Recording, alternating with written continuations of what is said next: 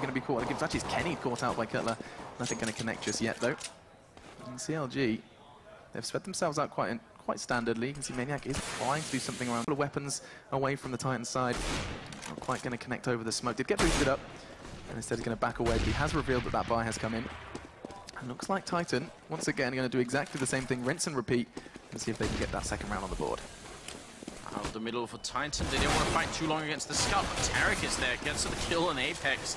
Has time to reload here, 5-7, very powerful. Finesse also chiming in. TARIK drops the bomb here now. It's a double out, triple TARIK. Oh, you gotta be kidding now. It's down to Maniac, 1v3 here, out into the middle with the AK in hand. He's gonna get overwhelmed. That's a quad kill from TARIK with a 5-7. That is a nice way to shut down your opponent. Oh, TARIK.